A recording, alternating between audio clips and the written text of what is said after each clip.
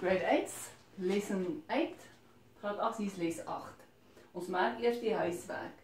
We are busy with equations. Ons is besig met vergelykings. Hoe weet jy dis 'n vergelyking? That gives it away. That is why we're busy with equations. When it starts off looking like that, we're busy with an equation. Dis 'n vergelyking. En wat sal die vraag vir jou vra? Vind vir my die onbekende, want dit gaan nie nou altyd x wees nie. Dit's baie keer k, baie keer a, hierso's weer 'n x. So it doesn't matter what the variable is, they're going to say solve for a, solve for k, or just find the unknown, the variable, vind die onbekende. So hierdie werk kan ek nie vir jou genoeg sê hoe belangrik is dit vir jou wiskundige toekoms nie. This you're going to use always and always.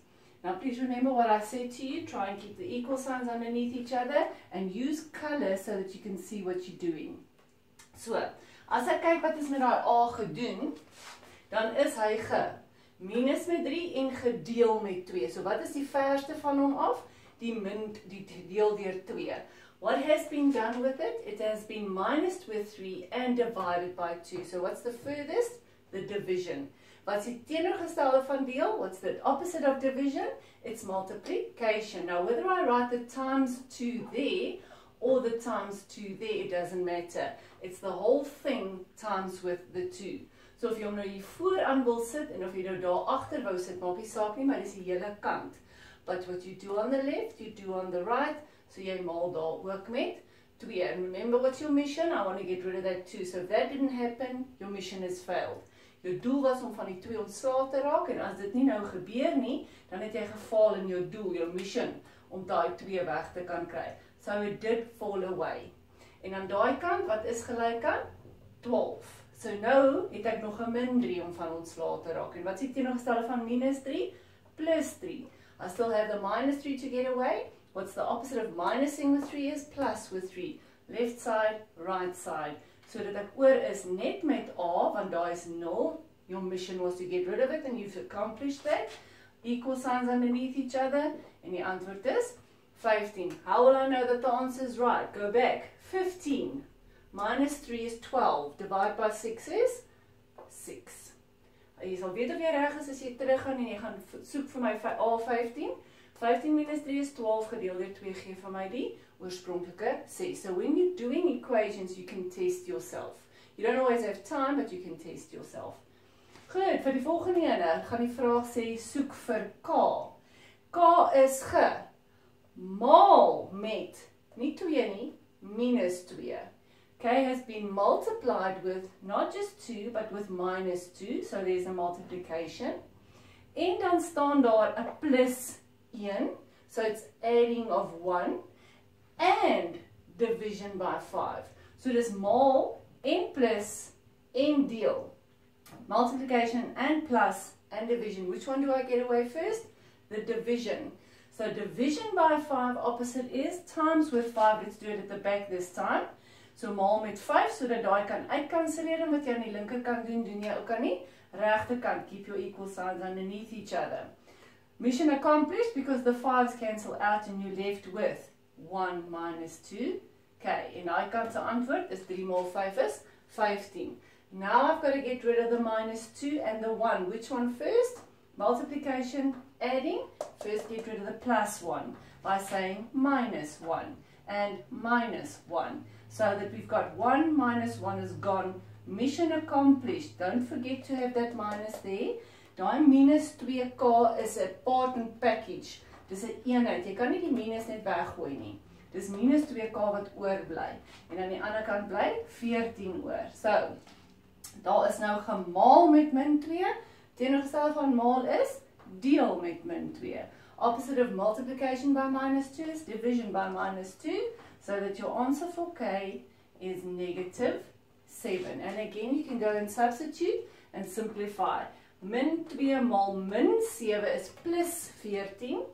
Plus nog 1 is 15. En 15 gedeel deur 5 gee 3. If you go and substitute back in again with minus 7, then minus 2 times minus 7 is plus 14. Plus 1 is 15. Divide by 5 gives you 3. And then you know you've got the right value there. Onthou dat die groot ding gaan oor, ek wil weet wat se k moet hier staan, sodat dit gelyk sal wees aan 3. question is, what k must I get so that if I do this, I'll get 3. We're not going to substitute all the time, but that's how you can know that you are right. Goed, so wat is hier wat ek wil gaan kry? Die vraag is, kry vir A. A is gemaal. En plus. En gemaal met 'n derde. So from the inside out, from the furthest, you've got times, you've got adding of 7, times -7 and adding it, and then the whole thing has been timed by a third. So what's die eerste ding wat jy weg gaan kry?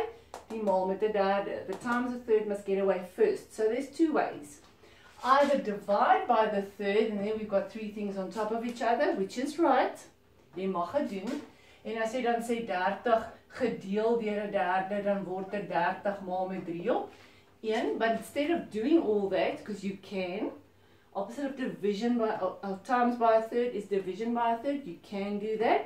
Or as I taught you, you can also time by the opposite of that, the reciprocal of that, which is 3/1. Jy kan ook maal met daai ding se omgekeerde, sy resiprook.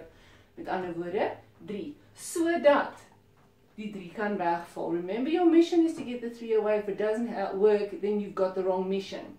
But what I do on the left, I do on the right. Ek het gemaal met 3 op 1. I don't need to write it on 1, but you can. En dan bly oor net 6 minus 7a. I can leave the brackets away because they don't have a purpose anymore. There's nothing in front. En daai antwoord aan die regterkant is 90. Wat gaan ek nou eers wegkry? Hy's gemaal en hy's geplus. So ek moet eers gaan wegkry vir minus 6. 6 minus 6 is weg. First multiplied and then it was added. So I've got first got to give it away, the 6 that was the furthest from it, by saying minus 6. You don't have a choice. You cannot first take away the 7 and then the 6 and I do the other one and we're going to get the same answer. No, it doesn't work that way. There's a right way and there's a wrong way. Eers kry die 6 weg en dan die min 7. Jy het nie 'n keuse nie. Om die 6 weg te kry, wat ek links doen ek regs. Keep the equal signs underneath each other. Is your mission accomplished? 6 min 6 is 0. So we're only left with minus 7a. En daai antwoord is 84. Kom ons kyk of jy jou maaltafel sken. So to get rid of that times with -7, I have to divide by -7. Divide by -7. Wat jy links doen, moet jy regs doen. What you do on the left, you do on the right. So I have A, because I have made sure my mission was to get the 7 away, and if I time and divide, it's gone. But a plus divided by a negative is a negative. And then how many times does 7 go into 84? You must know your 7 times table for that. Just use your calculators. It's 12. So if you do go back, I'm not going to do it this time, put it back in there, do the whole sum, it should work out to 30. Hierdie enetjie, om die gedeel deur 4 weg te kry, moet ek maal met 4 en maal met 4 op 1, nee. Sodat jy kan sien daai 4 gaan uitkanselleer as jy wil en hierdie 4 gaan ook uit gaan kanselleer. Doesn't always have to do. This was my mission to get the 4 away. That's accomplished. If that happens on the other side, so be it. So die antwoord hierso is min 2x min 1 gelyk aan 1. So first I had to get away the 4. It was times and minus and divide. First the divide, now the minus, deur te plus aan al twee kante. Dan gaan ek oor hê min 2x alleen, want daai is weg. My mission was om hom weg te kry. Mission accomplished. I got the minus 1 away. Now it has been timed by -2, so I divide by -2. Divide by -2. Om die maal met minus 2 weg te kry, moet ek deel deur minus 2. So dan is my mission accomplished, want x is nou alleen. 'n Plus gedeel deur 'n min is 'n min 1. En sien jy nou hoekom ek vir jou gesê moet asseblief nie gaan en probeer inspeksie doen en sê, wat maal min 2 minus 1 gee vir my gedeel deur 4 gelyk aan 1/4 nie. Dis nie meer so maklik nie. This is the reason I told you, yes, sometimes it's easy. When I asked you over here, minus 2x equals 2, what must the x be? You could have figured it out with inspection. Please don't do inspection anymore. Get this method down to a T. Goed, los op vir x. Hierso ietsie snaaks, want hier's nou die x onder die lyn. So ja, ek moet gaan minus hom met 1 en dan moet ek dit gaan deel deur 3 of 3 gaan deel daardeur en by 'n antwoord van 0 gaan uitkom. This has been a higher level type of sum. Kom ek praat van level 4. Dis nie heeltemal regtig so nie. Dis so snaaksigheid. Sorry vir daai lig wat nou 'n bietjie afgegaan het. As ek na hom wil gaan kyk, moet ek so 'n bietjie terug staan en net 'n bietjie my logika gaan gebruik. I'm saying here, just use your logic. Gebruik net 'n bietjie jou logika. As ek 'n antwoord van 0 moet kry, think back on the rules of 0. If I time by a 0, I get 0. If I divide by a 0, I get undefined. As ek maal met 0, kry ek 0. Maar as ek deel met 0, is dit ongedefinieerd. Nou sê vir my, die enigste manier wat hierdie antwoord kan gelyk wees aan 0, beteken ek moet deel en 0 kry. The only time I can divide and get a 0 is if the top part is 0 and it's not. Daar's nie 'n manier wat ek enige x hier kan sit wat vir my 'n antwoord van 0 gaan gee nie. Because 3 divided by nothing will give me 0. 3 divided by 0 is undefined. So hierdie kan nie 0 wees en vir my 0 gee nie. So I had to work a little bit of logic thinking about what is the only time I can get a division answer of 0 is if it's 0 divided by something. And this is not 0. So then, if I get an answer like that, I've got to say that there's no solution for x. Daar's geen oplossing vir x nie. Want ek moes gaan dink het aan my reëls van deel met 0. Nou dis 'n bietjie anders, né? If I try to time divide whatever, it's not going to work here. I've got to figure out what can I put in the place of x there so that the answer will be 0, nothing. The only time that division gives me 0 if it's 0 divided by something. Die enigste wat ek 'n 0 antwoord kan kry vir 'n deelsom is as dit 0 gedeel deur iets is. Dit kan nie 3 gedeel deur 0 wees nie, want dan is die antwoord ongedefinieerd. So kyk, sometimes we talk about a higher level sum in a question paper, and this was one of it. So how many marks would that have been? Dit sou 1 punt getel het. Only 1 mark, because of knowing what to do. Losing your logic. Most of the time we stick to the basics. If I want to figure out what is C in this case, los op vir C, wat is met hom gedoen? Hy is gemaal met 'n minus en hy is geminus met 18. Teenoorgestelde van 'n minus 18 is 'n plus 18 plus 18. Keep working with your color pens. So that minus 18 plus 18 gives me nothing, and what's left? Not just C, minus C. Wat's oor? Minus C. En as ek optel, min 20 en plus 18 gee vir my minus 2, dan kan jy of jou logika gebruik om te sê, maar as min C gelyk is aan min 2, dan is C net gelyk aan 2. Either use your logic that says minus C equals minus 2, then C has to be 2. Or, it's timed by a negative, so I'm going to divide by a negative. Negative what? Well, make it logical, minus 1, divide by minus 1. Does give me a minus divided by a minus is a plus, C divided by 1 is C, minus divided by a minus is a plus, 2 divided by 1 is 2. Whichever way you did it, you got your answer of 2. And you can go test. Volgende enetjie is gemaal met, ek soek vir x. Hy is gemaal met minus 3/4. What has been done with x? It's been timed by negative 3 over 4x. Let me just remind you of ways of writing. I could have said minus 3x over 4 if I wanted to. It's nice if it's this way and I ask you what the coefficient is, because the coefficient of x would then be minus 3 over 4. As ek hom so mooi vir jou skryf, kan jy baie maklik sien wat die koëffisiënt van x. Die koëffisiënt van x is dit wat voor hom staan min 3 op 4. If it was written this way, however, you had to figure out it's still negative 3 over 4x. That's the coefficient of x. And for that matter, for hopefully a good reason, I could write minus 3 times x times a quarter. I'm just explaining to you that there's sometimes a various amount of ways to write stuff. Is this still the same sum? Yes, absolutely. Because it's all over 1 if you want to write it. Minus 3 times x times 1 is still minus 3x at the top, and 1 times 1 times 1 over 4. It's still the same answer. I'm just trying to explain to you, sometimes there's got to be a reason for it. You can write things differently. So if you wanted to write it that way, you could have. But there has to be a reason. Now, if you wanted to say, well, okay, then it's timed and divided. So first get the divide away by timing, then get the times away by dividing. You can do that. Die eerste ding wat ek so gedoen het, as jy kon hom so gedoen het, ons by mekaar geskryf het en gesê het, om die deel deur 4 weg te kry, gaan ek maal met 4, en dan gaan ek die maal met 3 wegkry deur te deel met 4. But as is, you can just use that timing with the inverse that we've been teaching you, that says, if it's times with 3/4, why can't I just times with 4/3 to get the 3 away and the 4 away at the same time? Could I do it separate steps? Yes, you could. But to get the minus away as well, you've got to time it with negative 4/3. Remember your mission, get x alone. So if I times by a negative, and negative times a negative is a plus, 3's fall away, 4's fall away, and you're left with x. Mission accomplished. But what you do on the left, you do on the right. So kyk gou, as ek wil maal met 'n breek, kan ek maal met sy resiprook, omgekeerde, the reciprocal. Then I can say, well, 3 cancel out, 4 cancels out. So as ek maal met 3 op 4, gaan ek maal met 4 op 3 om hom weg te kry. En om die minus weg te kry, maal ek met nog 'n min. Want 'n min maal 'n min is 'n plus. Wat jy aan die linkerkant doen, moet jy aan die regterkant ook gaan doen. En maal met daai minus. Remember that minus can be wherever.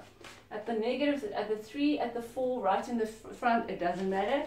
And use your calculator if you want. So it's going to be a plus times a minus is a minus. And then the 4's do not cancel out. Die 4 kanselleer mekaar nie uit nie, want daai 4 staan op 'n 1.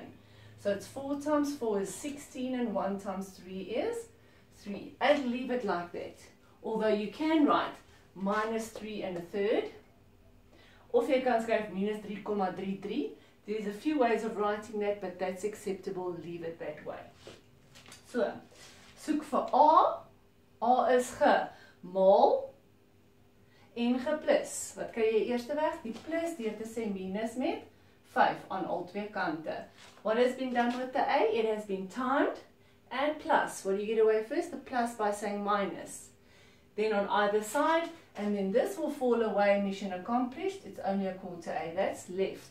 Aan daai kant bly oor minus 4. So you're adding 1 minus 5. 1 minus 5 is minus 4. Hoe kry ek nou die maal met 'n kwart weg?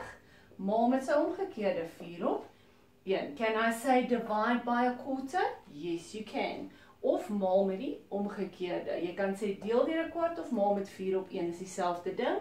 So on that side, times with 4/1. But over 1 doesn't really make sense because there's no fractions on the other side, but it's fine. Dan gaan die 4 uitkanselleer en al bly alleen oor. En 'n plus maal 'n min is 'n min en 4 maal 4 is 16.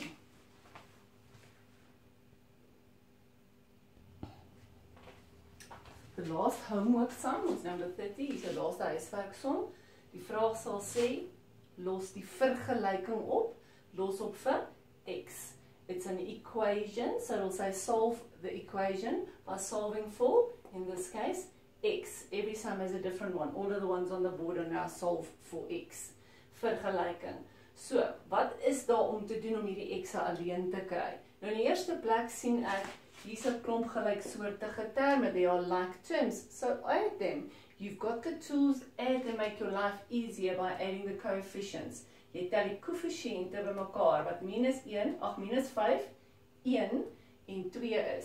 Minus 5 plus 1 is minus 4, plus 2 is minus 2. So the answer would be minus 2x. Still plus the 5 equals the 99. Keep the equal signs underneath each other. So 5 minus 5 plus 1 is min 4, plus 2 gee vir my min 2. Nou kan ek sê, x is gemaal en geplus. So die eerste ding wat ek gaan wegkry is die plus en dan die maal. It has been timed by negative 2 and then added with 5. So the first thing I'm going to get away is the plus 5 by saying minus 5 on either side, keeping the equal sign. Dan gaan jy hierso kry, mission accomplished, dan daai 5 is weg. 5 min 5 is niks. And if you subtract there, you're going to get 94. It has been timed with negative 2, so jy moet deel met minus 2. Deel met minus 2. So our answer would be plus x, mission accomplished. I wanted x alone. En aan daai kant het ek 'n plus gedeel deur 'n min is 'n min. En 2 gaan in 94 in. Gebruik asseblief jou sakrekenaar. Uit die 7. Reg, maak seker jou sakrekenaar gebruik jy. Goed, dan gaan ons nog 'n paar voorbeeldjies doen. Ek gaan weer vir jou sulke gee vir huiswerk. But then there's ones that have got the exponent in. And basically here you're working with magte van 2 en magte van 3. You're working with powers of 2 and 3. That's what they're actually wanting you to know here. Not really doing it the way that the kids in grade 9, 10 and 11 do it, but basically it comes down to that. If you can say 2 to the power what, and you know your powers of 2, like I taught you, 2 to the 1 is 2, 2 to the 2 is 4, 2 to the 3 is 8, 2 to the 4 is 16, then you would have known 2 to the what is 16. So you know that x is equal to 4. So if you can go figure out that 16 is 2 to the power of 4, then you know that your x is equal to 4. So wat jy moet hê is magte van 2. Magte van 2 en 3. Ons gaan nou by enetjie kom wat 'n 3 het. As jy die magte van 2 geken het, 2 tot die 1 is 2, 2 tot die 2 is 4, 2 tot die 3 is, nie 6 nie, 2 tot die 3 is 8, 2 tot die 4 is 16. So jy vir my kon sê, maar 2 tot die 4 is 16, so x is 4. En dan dadelik sommer die antwoord geskryf het, omdat ek besef 16 is 2 tot die mag 4, so nou weet ek x is 4. Still, yes, I know that this is going to be the biggest problem, but I can get rid of that plus 1. Hierdie gaan die groot probleem wees waar ek my magte van 2 en 3 moet ken. Maar wat kan ek met daai plus 1 doen? Want hy is toch die verste. The plus 1 was the furthest, so I first got to sort that out by saying plus with 1 is minus with 1 to get it away. So 2 to the x is 32. En nou weer eens, ken jy jou magte van 2? Dus 2 tot die 1 is 2, 2 tot die 2 is 4, 2 tot die 3 is 8, 2 tot die 4 is 16, 2 tot die 5 is 32. And I'm only going to ask you ones that are working, because you're only in grade 8. So it's going to be 2 to the power of 5. So x is equal to 5 because you know that 32 is 2 to the 5. You can write it or you can just make a deduction. Jy kan dan met ander woorde gaan weet. 2 tot die 1 is 2, 2 tot die 2 is 4, 2 tot die 3 is 8. Ken jou magte van 2. So wat gaan ek nou by hierdie enetjie doen? O, gits, nou is er nog 'n dubbele 1 daar ook. So, kom ons kyk. I've got to sort that out, but I can first get rid of that minus 1 by saying plus with 1. Hy is die verste daarvandaan, so kry hom aan die ander kant. So 2 tot die mag 2x, gee van my dan 2, 5, 6. Nou moet jy 'n bietjie verder gaan met jou magte van 2. Know your powers of 2. Do you know that many? So it's 2 to the 1 is 2, 4, 8, 16, 32, 64, 120, no, 64, 2, where am I now? 124, and then it's 216. No, let me just go get it quickly. 2 to the power of 8, I think, yeah. 2 to the power of 8, for a moment my brain left me. 2 to the power of 8. So jy moet gaan ken, en nou het my eie brein my daar verlaat. 2 tot die mag 1 is 2, 4, 8, 16, 32, 64, 128, en dan is dit 256. Uiteindelik het ek by die Engelse kinders verkeerd gesê. So ek weet dat daai is 2 tot die 8. So wat? If I know that that is 2 to the 8, that means 2 to the 8, that 2x must be 8. 2x must be 8. Now this is quite higher level. If I do this with a little smile, you must know this is a little bit higher level. So in an exam, we are going to keep on doing this over and over and over and over again. But for grade 8s, this might be one of the sums somewhere, maybe for a higher level mark. This is not really very grade 8 level. So then now I've got to get rid of the 2. It's timed with 2, so you divide by 2, and your x will be equal to 4. So it's getting a little bit tricky now. There's no bietjie moeiliker, nee. Jy moes uitgefigure dat dit 2 tot die 8 is, want jy ken jou magte van 2. En dan weet jy 2 tot die x is 8. En as jy weet 2 maal x is 8, dan moet jy weet deel deur 2 x is gelyk aan 4. And remember, you can go test yourself. So if this was a 4, that meant that it's 2 to the 8, which is 256, minus 1 gives me 255. Goed, jou laaste voorbeeldjie voor ek jou huiswerk gaan gee, en het lyk na baie, it looks like a lot, but remember, this is the reason why I've got to do these video classes. Practice makes perfect. So if you don't see it and hear it and see it and hear it and do it yourself, you're not going to get the hang of it. It's not just go read the maths and you'll be able to do it. Jy moet oefen en oefen en oefen. Dit help nie net ek sê vir jou gaan lees hierdie goed nie. Jy gaan 'n paar oefeninge doen. Hierdie is soos hierdie moeiliker is wat ons nou mee besig is. These are the difficult ones that I'm busy with now. That there might be one in the exam. Dan mag net eenetjie in eksamen wees. En hierdie is weer die oues, sodat ons kan oefen hierdie vergelykings. Goed, so wat soek ons? Ons soek vir x, maar o, jetetjie, hy is 'n eksponent. So jy moet jou magte van 2 ken. Now, I haven't done exponents of 3 and even exponents of 5, powers of 5, but you've got to do that. So, wat moet jy eers hier wegkry? Hy is gemaal en hy is geplus. It has been timed and it has been plussed. What do you get away first? The minus, the plus 1 by minusing with 1. So, dis die eerste ding wat jy gaan doen. Dan bly daar 3 maal 2 to the x oor, is gelyk aan 24. To get away the times 3, you're gonna divide 3 and divide 3. And then you're gonna get 2 to the power of x, because that falls away, is equal to, how many times does 3 go into 24? 8 times. And eventually we come to know your powers of 2. This could have been a 3 or a 5, because you've got to know your powers of 2 and even 5. So now know your powers of 2. 2 to the 1 is 2, 2 to the 2 is 3, 2 to the 3 is 4, and 2 to the 3 is 8. If you go through them quickly, this was an easy one of the easiest ones. You know that x is equal to 3 because you know your powers. There's your homework. Please don't rush it off. Do the homework step by step. Listen again to the video and try this your hardest. I can't explain to you how important equations are. Vergelykings is een van die mees belangrike goed in wiskunde. Oefen so hard as wat jy kan, mense.